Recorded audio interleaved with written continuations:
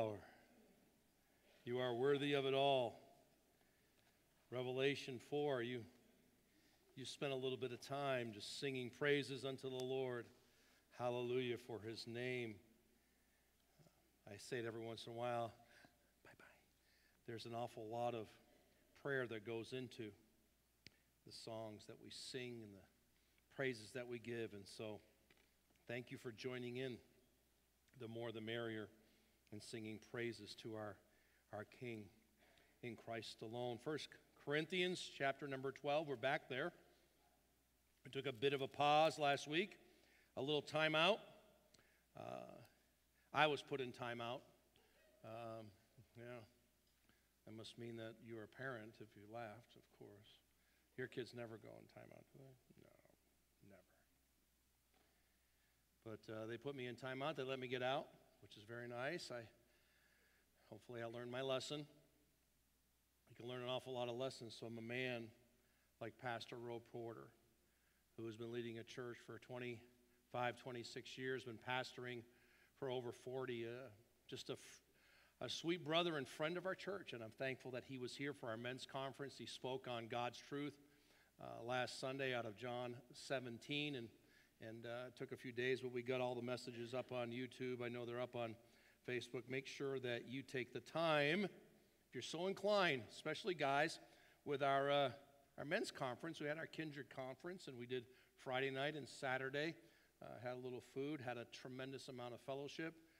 Thank you, men, for being part of that. You were partakers of a good meal in so many ways, spiritually speaking, that God just really gave us a sweet time. I know that's only a few hours. You know, you come together. It's Friday night, Saturday morning, Saturday midday. We're all done, and then you go, oh. But that's why we add a Sunday morning with the preacher, the pastor of that weekend, that comes in so that you really can get a Holy Spirit tie-in from the Word of God on what was going on. And it was a good theme coming from 1 Corinthians 2 from a number of months ago that we preached through. What are we talking about? What are our conversations centered on? And of course, last week's message, God's truth, spoke to us deeply. Very thankful, of course, out of John 17. You can't get much better material in your Bible than Jesus Christ talking to his Father in heaven in complete subjection to the Father in heaven as divine deity.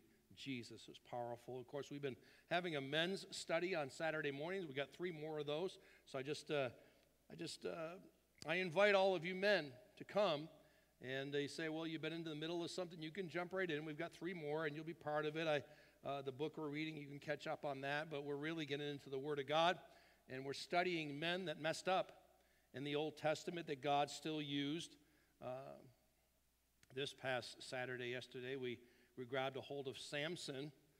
And so there wasn't a lot there that God used in him. He really failed to give God glory in his life, but it was really a good lesson. It was the antithesis of our study about humility. So it's been good for us, and I thank you, men, for partaking of it. Thank you, men, for being part of our weekend, the men's conference, and of course, once again, Pastor Roe.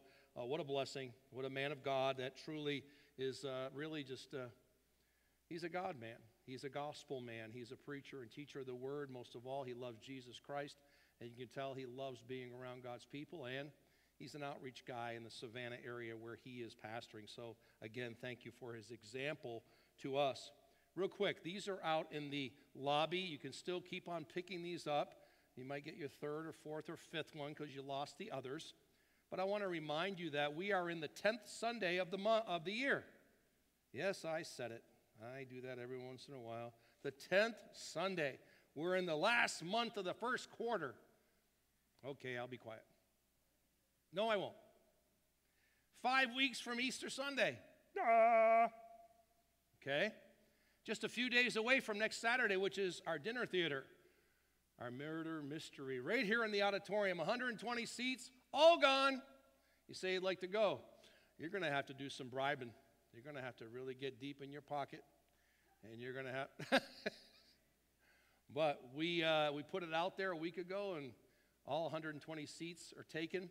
If you really, really, really, really, really want to go, contact the office and we'll put together a waiting list to see if there's some people that can't go and see if we can find room for you by Thursday or Friday. We'll be setting up 20-plus tables in here. The youth ministry will be serving you, and we're going to be having prime rib, twice-baked potatoes. Just kidding. We're having a nice chicken dinner, though. We'll have a chicken dinner. The dinner, of course, is really just a small piece of what we're doing, which is to give the youth an opportunity to raise a couple dollars, to serve you, to minister to you, and use the spiritual gifts that they have. Little segue into 1 Corinthians 12. I knew you'd catch that. One other quick thing to remind you of, with me just mentioning Easter Resurrection Sunday, of course, our dinner theater coming up on Saturday, our women's conference. That will be here before you know it as well. It is 3 weeks from this weekend. It is on the 24th and 25th. So again, you wonder what's going on, grab one of these. They're out in the lobby, and you can see what's going on. One more commercial. 10 seconds. On the back here, it talks about Discover First Bible. There's slides, by the way, that go on all the time around here if you just stop and watch. But Discover First Bible, we've contacted a number of people that do want to be part of that. Next Sunday, after second service, back in the cafe, we'll feed you lunch and go through our Discover First Bible stuff. And look forward to having those that are already committed to being there. If you're interested and you're just wondering, I've been around at First Bible for a little bit, there's no hard sell. There's no, hey, when you come there, then we're going to take a pint of blood and we're going to, no. Just it's an opportunity for good information. I'll tell you what our church is like, who we are, what we're all about, why we do what we do. And then it'll give you a chance to make a decision prayerfully on the church that God would have you to be part of as God leads you, which goes to, again, our text in 1 Corinthians 12. That's why I did it today. I don't always talk about things that are going on and different events, but it really fits with where we're at in our study. 2 weeks ago, we were in the first few verses, the first 13 verses, and you'll be reminded as chapter number 12 unfolds in the beginning there, now concerning spiritual gifts, verse number 1, brethren, I would not have you ignorant. I don't want you to be in a place where there is a lack of knowledge and you don't know really how spiritual gifts work. I covered quite a bit of ground 2 weeks ago. I'm going to go a little bit further this week. You'll get a little bit more. Next week's message is on 1 Corinthians 13. Tremendous message. Tremendous passage. I don't know about the message because I'm going to be preaching it. I don't know. But what beautiful verses to speak about. They really are the bridge between these two gifts chapters, because chapter 14 talks about the problems and troubles with the sign gifts. And so we'll be teaching through that and preaching through it. And so here we are in chapter number 12, and I would like you to have some knowledge and understanding and wisdom. I know that's part of the Investors Bible study on Wednesday night theme as you're finishing up, is to know the Word of God a little bit, grab some understanding. And so Paul starts off this letter, this chapter in this letter saying, brethren, my brothers in the Lord, I would not have you ignorant. You know that you're Gentiles. You were once lost. You used to mess around with a bunch of stuff. Now you're born again. You're a church. You have the Spirit of God within you. Let me teach you what the spiritual gifts are all about. And so we really looked at that 2 weeks ago. In fact, let me remind you, up on the screen it says, a spiritual gift is a God-given ability by which the Holy Spirit of God supernaturally ministers to the body of Christ. Believers, we're in a body. I'm going to use 3 words here quite a bit out of the text. Body, members, one. They're simply in the text quite a bit. And in this supernatural work of the Holy Spirit in the body, we're to minister together and minister to one another. It's something that the Spirit of God does through us as we make ourselves available for His use. I used that a couple of weeks ago, so that's a little bit of a reminder. It says in Ephesians chapter number 4, there is one body, one Spirit, even as you're called in one hope of your calling. Once you get saved, born again, Paul's writing to the church at Ephesus and saying, hey, there are some God-given graces that you can receive. They're going to pave the way for the church to be what it ought to be. One Lord, one faith, one baptism, one God and Father of all, who is above all and through all and in all. The one baptism, it always comes up. Is that the water baptism? No, that's the baptism that you as a believer experience divinely. Jesus Christ is the baptizer. He baptized you into his death, raised you in the likeness of his resurrection. You became a new creature in Christ. Old things are passed away. Behold, all things are become new. The Holy Spirit then took residence inside of you, and that was a result of Jesus baptizing you, spiritually speaking, supernaturally, into his body. There's the terminology, body of Christ. We are members together. And we would rather not just be members. And as I say often, participants and partakers. But I would rather have you go deeper and be a member that becomes a partner. Partner in the work. That's what the passage of Scripture is saying. That's what Paul is saying. He's saying, hey, I know that I'm born again. He says, I'm a prisoner of the Lord. I used to be, I'm writing from there, and I'm a prisoner in chains in the prison that I'm locked up in, but now I'm a prisoner of the Lord by my salvation. And I'm going to tell you to walk out your salvation, to walk out the message of Jesus Christ with lowliness and meekness, with long-suffering and forbearing one another, with love. That's the way that we're to be in the body of Christ. One body, one spirit. This is what we covered 2 weeks ago. Good review, real quick to get you in on, and then we'll read the passage from verse 14 down. Intentional unity in the body of Christ welcomes the diversity of gifts from the Holy Spirit and magnifies the name of Jesus Christ. Each one of you has a different package of spiritual gifts from God in his word. You may have a particular speaking gift. Maybe you have the ability to serve and you have a serve gift. Maybe you hold the office of a service where you are called out apostle, pastor, and on and on. You see, it's a breakdown from the Scriptures of what it means to have this gift from the Holy Spirit that he gives you, not the gifting that would be taught in false doctrinal places where it says, hey, have you received the baptism of the Holy Spirit? Well, the Bible says that he shall baptize you with the Holy Ghost. In each context, Acts 1:5, baptized with the Holy Ghost. But many of the religions that falsely teach that there's something extra beyond you getting saved and the Holy Spirit come in you and that you're baptized into Christ, they say, the filling of the Spirit, the baptism of the Spirit, the gift of the Spirit, the baptism of the Holy Ghost, they're just interchangeable terms. You need to know what the Word of God teaches. You need to know how this all works by God's theology, not by man's twisted theology. Sometimes man takes things upon himself, oftentimes take a little bit of Scripture, take a little bit of the mention of Jesus' name, take a little bit of church culture, take a little bit of preferences, take a little bit of some extra scribal words down and some extra rules and ordinances, put it all in a pot, stew it up, and go, hey, this is the way we're going to live our religion. And it's not based upon the Word of God. It's not based on the saving grace of Jesus Christ and Christ alone. Again, Jesus is your baptizer. The Holy Spirit is simply the element of your baptism. We're reminded when we looked at this a couple weeks ago that in your salvation you receive remission and forgiveness.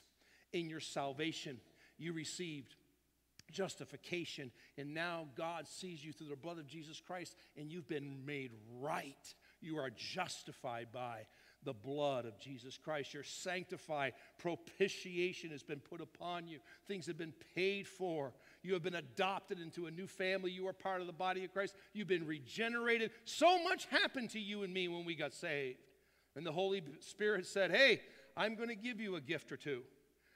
Well, can I sign up with the best ones? Well, hey, real quick, chapter number 12, verse number 31, the last verse as we finish out in a few minutes. But covet earnestly the best gifts. But don't stop there. Because he says, I'll show you a more excellent way. As verse 1 of chapter number 13 starts off. Charity never fails.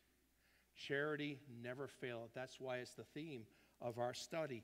That's why when we stop right here, we're reminded of how much Paul loves this church, and he wants to correct them. He wants to take the scriptures that are given by inspiration of God. They're profitable for doctrine, reproof, correction, instruction in righteousness, that the man of God may be perfect, thoroughly furnished unto all good works. But if I'm going to teach it in a demeaning way, if I'm going to teach it like I'm some know-it-all, if I'm going to teach it totally the opposite manner of how Jesus taught the truth, without love and meekness, then the love that is from God that never fails really won't come through. And you'll wonder, who is this Jesus? Who is this God? Is this really what the Word of God's about? Is this really what the church is like? Is this really what we're supposed to be all about? No, we're supposed to be about the love that never fails. One of the marks of an individual's growth in their walk as you're walking in the Lord and growing is a greater understanding of your own body. This is a spiritual parallel. There is. As we mature in Christ, we gain a better understanding of the church. Why am I here? Why am I part of a church, which is Christ's body? You're here for a reason. You're here, unlike a lot of things, culturally speaking, that are lined up for you to receive something. And you will, and you shall, from the Lord. You are here to give. Put yourself before the Lord and say, I'm a living sacrifice, holy, acceptable unto God, which is his reasonable service. That's what he's asking of you as a born-again believer, to come before him and say, Dear God, I don't know what you'd have for me, but I am willing. I don't know what you'd have for me, but I want you to prepare me. I don't know what is in store for my life, but truly, as it says up on the screen, I want to gain a better understanding of the church, Christ's body. It says in Romans chapter number 12, and I mentioned just the first verse of that, but verses 4, 5, 6, 7, I used this a couple weeks ago. For as we have many members in one body, and all members have not the same office, so we being many are one body in Christ, and everyone members one of another. There's those three words that Paul uses in chapter 12 of 1 Corinthians that he also uses in chapter 12 of Romans. A great parallel passage about the gifts. He also says in verse number 6 and 7, having then gifts differing according to the grace that is given to us, whether prophecy, let us prophesy. According to the proportion of faith or ministry, hey, let us wait on our ministering, or he that teacheth on teaching. I say, okay, God, if this is what you're going to put in me, I'll wait for you. In the meantime, I'm going to say, pastor, church leaders, whoever, I'm willing. Because there may be a spiritual gift in you that God is not using here at the church. It says in verse 8, or he that exhorteth on exhortation, he that giveth, let him do it with simplicity. He that ruleth with diligence, he that showeth mercy with cheerfulness. There's an awful lot, Paul speaking to the church at Rome, the mixture of people in Rome, about speaking gifts, that you can have the gift of prophecy, that you can have the gift of teaching, that you can have the gift of exhortation, which are all part of the teaching gifts. And he's basically saying this, these teaching gifts or speaking gifts come from the Holy Spirit, and they're to fit into the body of Christ. I want to have the best gifts. I want to be the one that's used more by God. Well, is it possible that you would rather be recognized more by man than used by God? That's a dangerous place, and I don't want to go there in my own life. It says up there on the screen here in the next slide, a church that faithfully uses his gifts and the power of the Holy Spirit is characterized by these these many things. First three, fellowship, worship, evangelism, submission, love, obedience, unity in ministry, servanthood. I love this church. I say it every once in a while. I can't say it enough. I love how this church faithfully uses its gifts.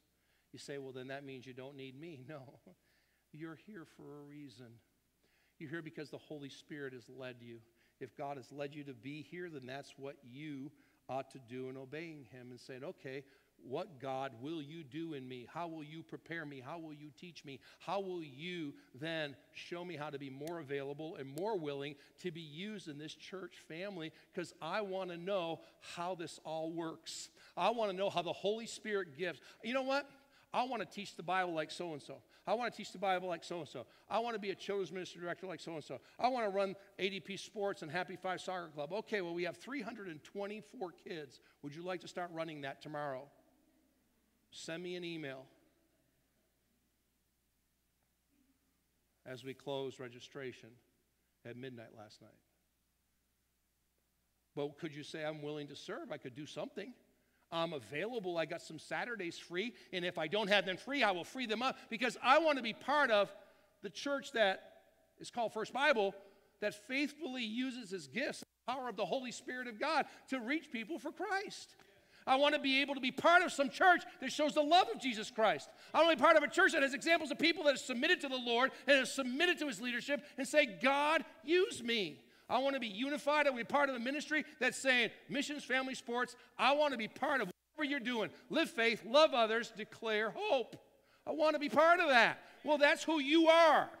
So I'm preaching to you as born-again believers that are members of First Bible that maybe some of you are not, and that's okay too. Then how do you fit?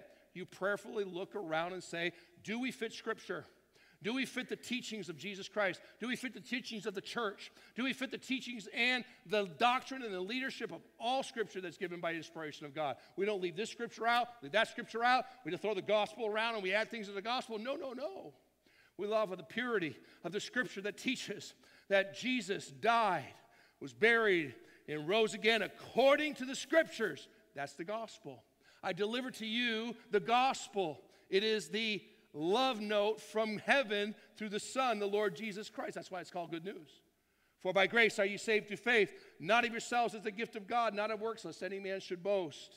That's how you get saved, and then you're in the body. If you're in the body of Christ today, then you want to know a little bit about the team that you're on. So today I just want to call this Inside Team Spirit.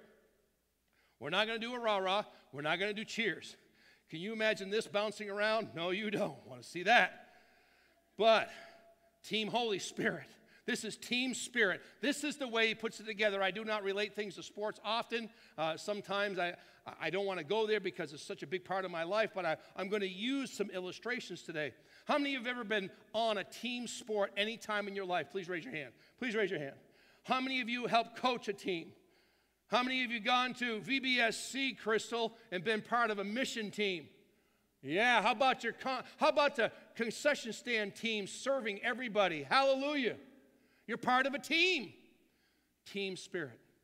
Let me give you some insight inside Team Spirit from our Scripture.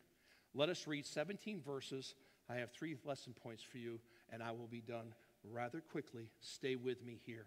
Let's pick it up in verse number 14. Follow along with me. Scripture is always up there if you don't have it. But if you have a Bible, put it on your lap. You have an electronic version, use that. Let's do it. Verse 14. For the body is not one member, but many. What a great team concept. Very simply, right off the bat, it's not one person, but it's many. Many members. Look out for the word one. Look out for the word members. Members. Look out for the word body, okay? Verse 15. If the foot shall say, because I am not the hand, am I not of the body? Is it therefore not of the body? Just a quick thought. Why does he use foot right off the bat? Because your feet, for the most of you, are pretty ugly. Come on now, it's a time of transparency. Come on, we're at church. Feet are ugly. Well, let's go, maybe your feet are nice, but your toes are kind of, yeah. But if you have nice feet, hallelujah. But he's using a simple illustration, a body part, saying a hand would look a lot nicer than a foot. I guess we'll get rid of the foot because the foot wants to be a hand. We can use that. We can use the foot. Verse number 16, check it out. And if the ear shall say, because I am not the eye, I am not of the body, is it therefore not of the body? Now again, this is just me stretching things a little bit. Why ear and eye? Well, it's very simple. All you guys look at your spouse and say, Oh, I love how beautiful your ears are. How you look at me with your beautiful ears. Yeah, right. It's eyes. It's eyes. And you as a spouse, man, should look at your wife and say, I love your eyes because they're so beautiful, but don't mention her ears, okay? Unless they're really beautiful, then that's okay. But it's interesting. Foot for the hand, ears for the eye. Just a couple of things. You know, I don't know, you guys. After you read the Bible a few times, you go, I'm not looking for anything extra, but I wonder, how did the Spirit of God put that in here? Paul, you're pretty funny, you know? Verse 17, here you go. Consider how this unveils. If the whole body were an eye, where were the hearing? I know some of you wives would say that seems to be the way your husband is. They have no ears, only eyes. I'm only picking on the guys today there, Derek. I'm not picking on the girls. You know, it's just the way it is. Sometimes you just got to see the word. If the whole were hearing, where were the smelling? Oh, boy. Boy, if I couldn't smell things. I know some of you get the flu a few years. I don't know. I feel bad for you. I do. My schnozzle can smell. Ooh, good feet, good food, smelly feet, smelly food. I'm with you. But we're thinking here in this whole, I got to get into the text here. Think of the illustration you got here. He's really going extensively far off the map to grasp your attention by the Spirit of God on what this body principle means, what this one principle means, what you and I as members, no matter how much we think we're less comely, less honorable, that we think we're not useful, or God's just put us together and being less than somebody else, he is saying everyone in the body of Christ is here to be used by God. Everyone, every single person. You are all valuable. Every single one of them in the covenant of Jesus Christ, you are so valuable to him. And you need to know that just because you think you're a certain way, this church does not value you sometimes the way you think you're valued. I value in the name of Jesus Christ. I value by the word of God. It says here, verse number 19. Verse number 18, but now hath God set the members, every one of them in the body as it has pleased him, and they were all members. Where were the body? But now are they many members, yet one body. I got this, a team thing. Lots of players, lots of everything, but it's one. We're one. And the eye cannot say unto the hand, verse 21, I have no need of thee, nor again the head to the feet, I have no need of you. How arrogant that would be. Churches do that stuff. We do that stuff by human nature. We're degrading people, and we're trying to eliminate people because they don't have what we have. And the Holy Spirit, it's not supposed to be that way. God says everyone. And the eye cannot say to the hand, I have no need of thee, nor again head to the feet, I have no need of thee, of you. Verse 22, nay, much more those members of the body which seem to be more feeble are necessary. These are good synonyms: feeble, uncomely, less honorable. And those members of the body which we think to be less honorable, upon these we bestow more abundant honor. And our uncomely parts have more abundant comeliness, for our comely parts have no need. But God had tempered. God heated it all up. He put it all together. He melded it together. He said, I'm tempering it. I'm trying it. I'm melding you all together. You've got to give him some time to do that. It might take him a few decades, but he's putting it all together the way that he wants it. He's tempering things. He's trying, because if you temper some steel, it's going to be ready for a battle. You temper the steel. You temper the metal. You continually beat on it, and then you get it into hot fire, and that's what God's doing for his church. I'm going to put it together. I'm going to put it together, having given more abundant honor to that part which lacks. Verse 25, that there should be no schism in the body, but that the members should have the same care one for another. Very simply, that word schism means division. Very simple. He doesn't want that. He doesn't want dissension in the ranks. He doesn't want guys on the bench saying, you stink, I'm better than you, coach, you better get me in there. Well, every player that I ever saw that did that usually fell on their face. You might as well just work hard and go do your job, and maybe you'll get a chance by the King of Glory who'll put you in. That's the way this goes. The schism, really simply, if you look it up in your blue letter Bible, in your concordance or whatever, and you start tracking it down, there's one other spot. in one of the places. The only time that it's mentioned in your Bible. But there's a word that relates to its meaning. It's called rent. What happened to the veil of the temple? It was rent in twain from top to bottom. That means it was torn. That's what this word schism means. We don't want to be torn apart. We want to be fused together. And whether one member suffer, all the members suffer with it. Or one member be honored, all the members rejoice with it. Now ye are the body of Christ, and members in particular. I love that verse. Verse 27. Let me say it again. Now ye are the body of Christ. Together. Members in particular. You're particular to him as a unit, together, and also individually. That's the way he sees us. And God has set some in the church, first apostles, secondarily prophets, thirdly teachers, after that miracles, then gifts of healing, helps, governments, diversity of tongues. Are all apostles? Are all prophets? Are all teachers? Are all workers of miracles? Have all the gifts of healing? Do all speak with tongues? Do all interpret? Paul says, hey, with a little bit of truth and maybe a little bit of, but covet earnestly the best gifts. Yet show I unto you a more excellent way. And then verse number 1 of chapter 13 shows up. You have all of that, and you don't have charity, you have nothing. What is he trying to say this morning as we look at this text? Inside team spirit, as it says up there, inside that team spirit thinking, the Holy Spirit, the Word of God, the love of Jesus Christ, putting it all together. Okay, so I went through the text, made some comments along the way, and prepared you real quickly. Now here we go. I got 3 lesson points. They won't take long, but they'll fit. Think of this team concept. Think of probably the most relatable team sport concept to the body of Christ as any. It's not football. It's not basketball. It's baseball. Why? Because baseball has 9 individuals on the field attempting to make outs, and they each have to do their job like each one of you have to. Each one of you has to go out into left field, center field, right field, and reach the people with the gospel. You say, well, I don't like right field because the fans are really bad over there. I don't want to talk to them.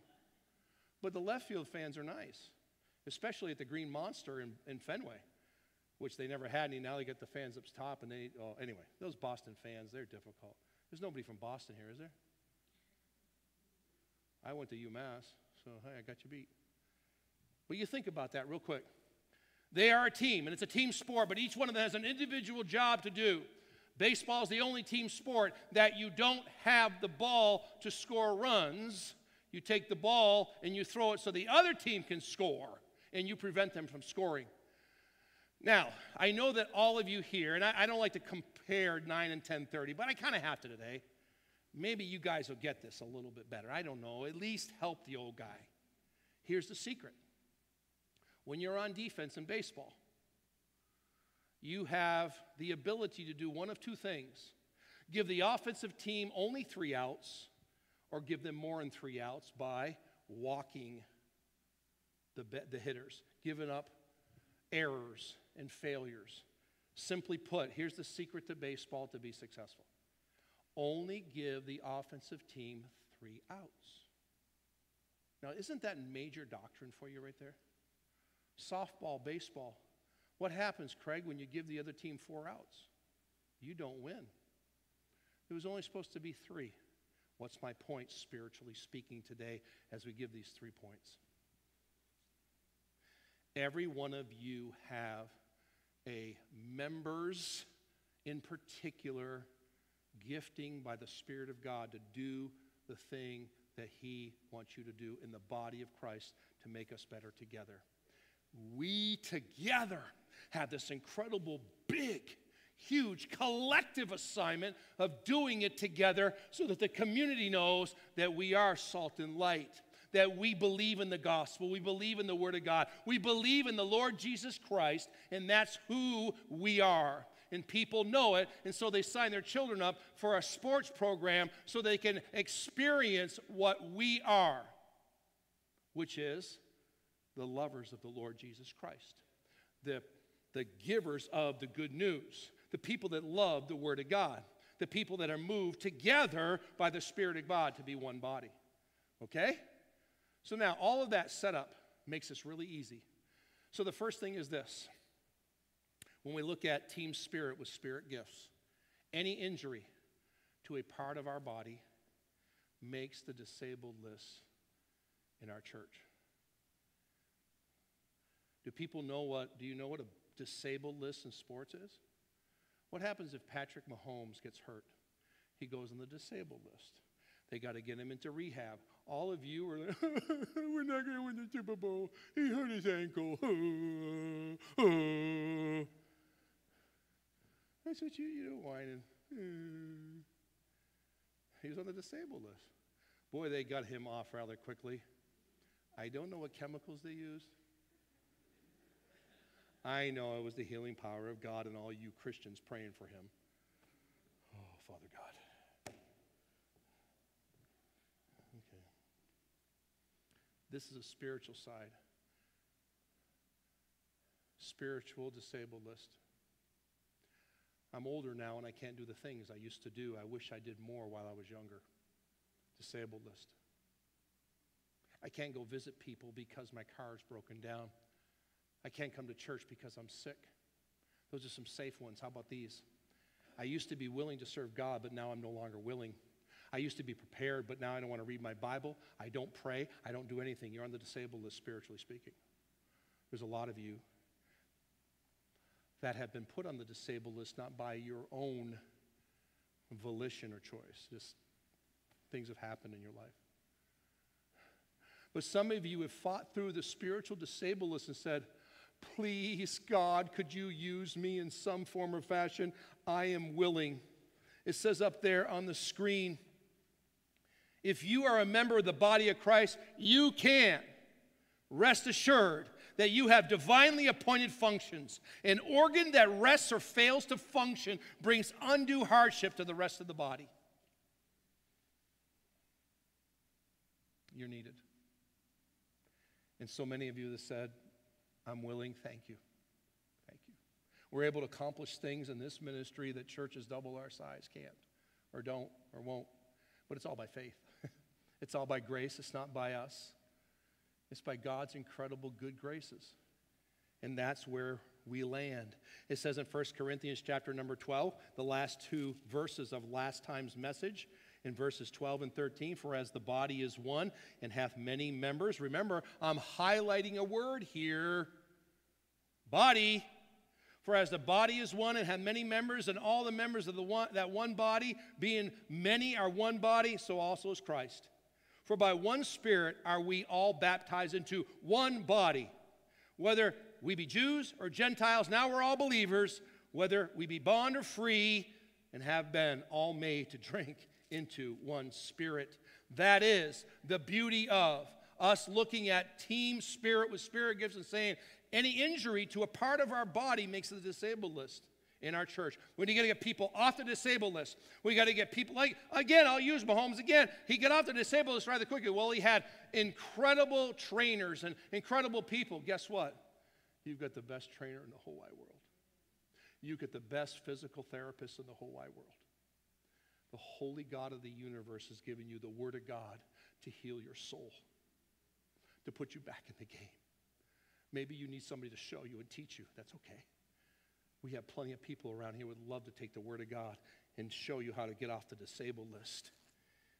Team spirit with spirit gifts, the disabled list comes. Secondly, team spirit with spirit gifts means this. Every gift provides our members ability to field a position in our church. Every gift provides our members ability to field a position. You can go into the field and field the position. The ground ball comes, you catch it, you throw it to first, and you make the play.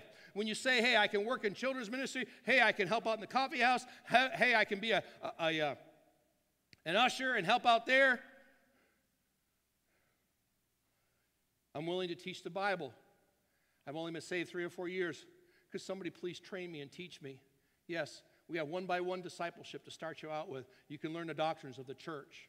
We have groups, Sunday groups, where you can learn something about discipleship. You can learn something about ministry. We have a Bible Institute that you can learn. We have Ministry Leader Prep to prep and to train leaders in ministry. It says here, when you look in your scripture, in the Bible here, in verse number 24, for our comely parts have no need, but God hath tempered the body together, having given more abundant honor to that part which lacked, that there should be no schism in the body, but that the members should have the same care one for another. Boy, you could get people off the disabled list that are spiritually hurting by having a care one for another. Hospitality gift, serve gifts, discerning of spirits gifts. It says up there, the diversity of members declares the inadequacy of each member to function on his own. You are incapable on your own, and shows the need for the interdependability within the body. I am dependent upon you, deeply dependent upon you. You are dependent upon others. Stop running from that interdependence. You are part of something that is totally and completely dependent by the Word, by the Spirit, by the Lord Jesus Christ to work together. We need to work always together. And when we do, it's beautiful. There's 40-something people that have signed up to sing. You say, that's just a simple talent that you can work. It is, but it's a powerful talent. And when you put all that talent together, it'll be a spirit gift, giving the gospel to people while they sing on Resurrection Sunday. You need unity to do that, don't you? All 40-something people cannot sing whatever they want to. The less comely, they fit, they work.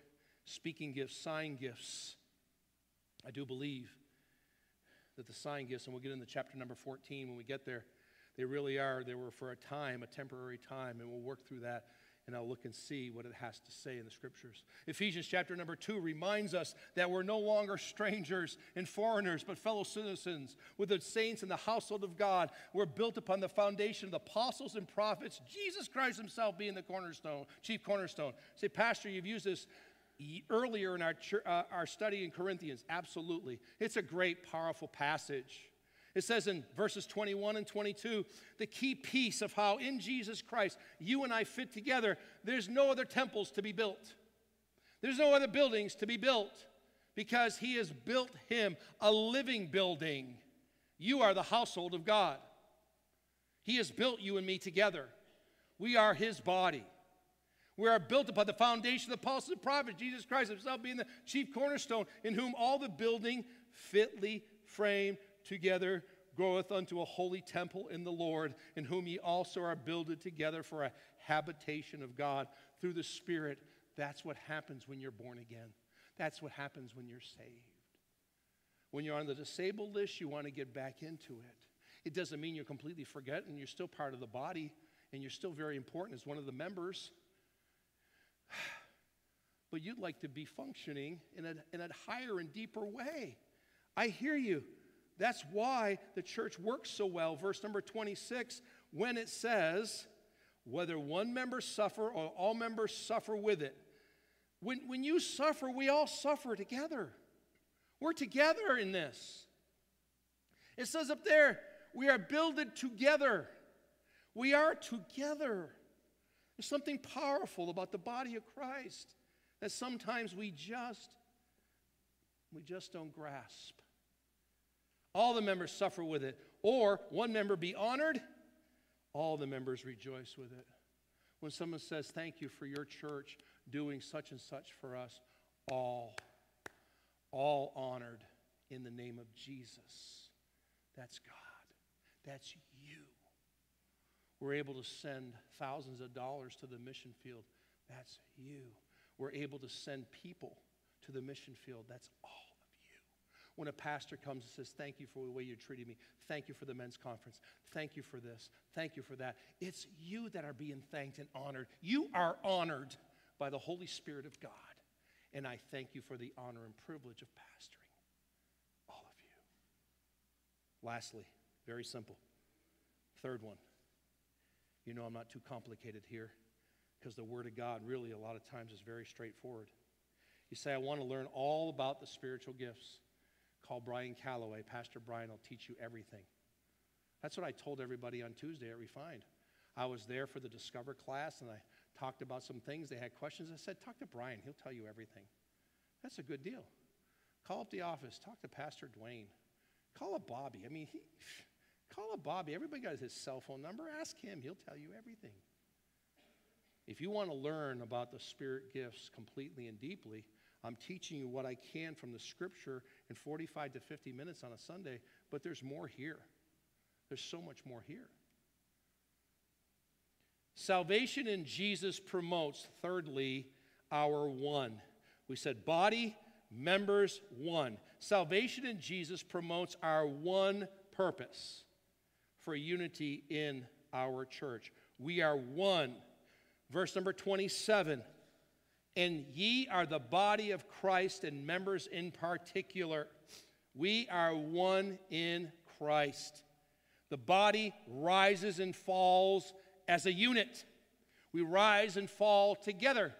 We are honored and take on the bumps and bruises together. We suffer together, as I said a minute ago. This moves us to the place where you go, okay, now that we have this salvation in Jesus that we've been talking about this whole time, how does it promote this one purpose, to be one together for unity in our church? Verse 28 and 29 and 30 have some great questions. Well, I want to be an apostle. Well, did you see the resurrection of Jesus? Well, in text, I know the meaning of it. You would be a sent out one, a missionary. And that's how we look at that sometimes today. But it says there, hey, teachers, prophets, miracles, helps. I want to do all that. Are all, I love verse 29. Are all. Verse 30, have all the gifts of healing. Do all speak with tongues. Do all interpret. By the way, tongues very simply is this. There's a big difference between unknown tongue in your scripture and tongues. Tongues is a different language that is spoken by someone that has to have an interpretation if someone doesn't interpret it. But if someone has given the gift of tongues, spiritually speaking, in this day and age, it would be a different language that they've been given to give the gospel of the Lord Jesus Christ to someone. An unknown tongue does not give glory to anyone but the person that's doing it. The unknown tongue is gibberish. The unknown tongue is not biblical for giving glory to God. Tongues is a gift that's given by God, by the Holy Spirit, so someone can speak German when they don't know any, and they come and talk to a German, and they are able to give them the gospel and say in German, for by grace are you saved through faith, and that not of yourself is the gift of God, not of works lest any man should boast. It's like speaking Spanish. I remember L.G. Long learning another tongue.